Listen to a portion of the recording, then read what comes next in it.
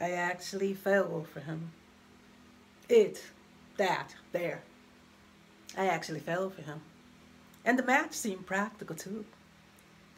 For a while, Daddy thought George had the stuff to take over when he retired. We both thought, naturally. Anyway, I married the SOB. I had it all planned out.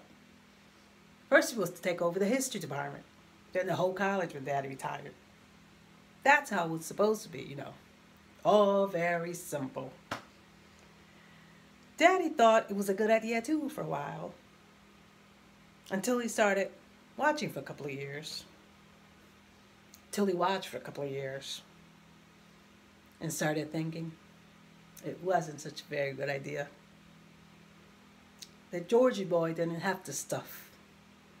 That he didn't have it in him. George didn't have much push. He wasn't very aggressive. In fact, it was sort of a flop. A great, big, fat flop.